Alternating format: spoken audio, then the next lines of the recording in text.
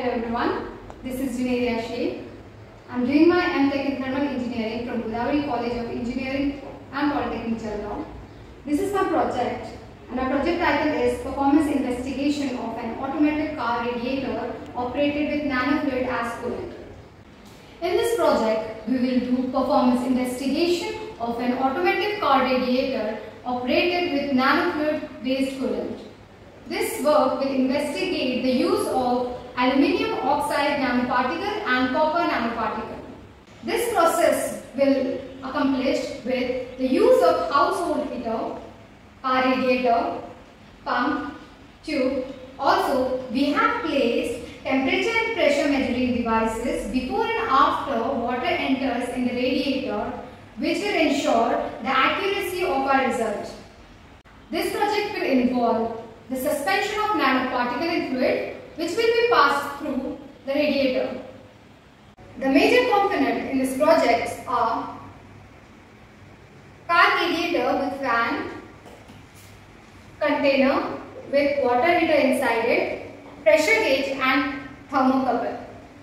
We have placed the water heater and radiator on same level and linked them by piping system with water pump provide for more velocity. Our temperature and pressure gauge were placed at inlet and outlet of a radiator to calculate the heat transfer and pressure drop.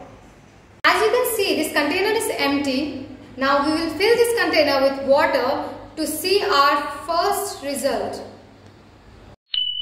See, we have filled this container with water. Now we'll start this project and take our first condition, that is we are using water as coolant.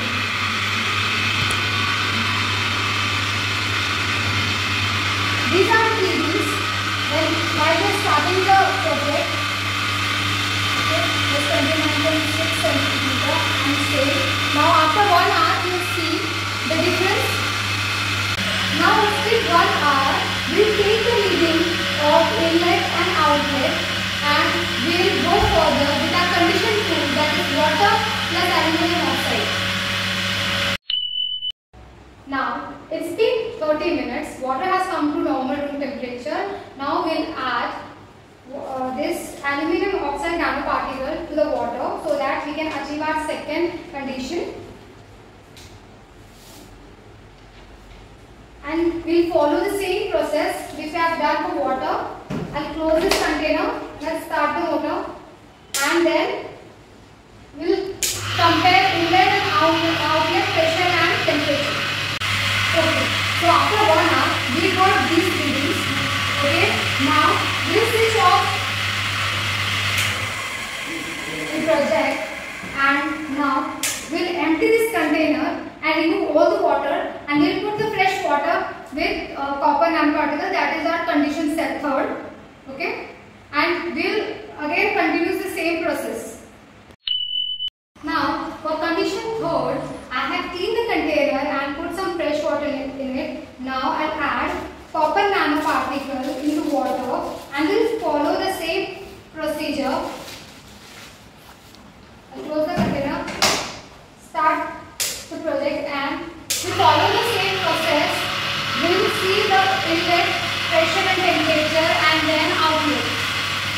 Now it's been 1 hour. Now we are going to take our final readings, okay, of pressure and temperature respectively. Then in next session we will be discussing the conclusion and the comparison between the three conditions. The heat transfer performance of water without nanoparticle, with aluminium oxide and with copper nanofluid is determined and compared against each other. The addition of aluminium oxide and copper nanoparticle to the coolant fluid of the car radiator enhance the warmth transfer performance with a rise within the thermal conductivity, heat transfer coefficient and Nusselt number. The thermal conductivity of the water was 0.598 watt per meter Kelvin. With the addition of 0.3% aluminium oxide and copper nanoparticle, the thermal effectiveness is increased to 57% and 84.6% respectively. It can be concluded that copper nanofluid exhibited a higher heat transfer performance as compared to the aluminum oxide nanofluid, with the highest concentration of nanoparticle, which has an effectiveness of 0.4822% and at maximum flow rate at 6 liters per minute.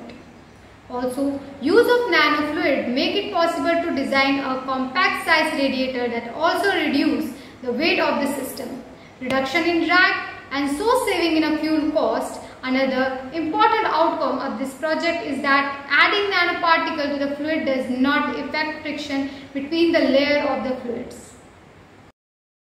Now let's see the future scope of this project. In order to further study the behavior of heat transfer in nanofluids, other type of nanoplates are advised to be used. It can also show a huge improvement in power plant applications.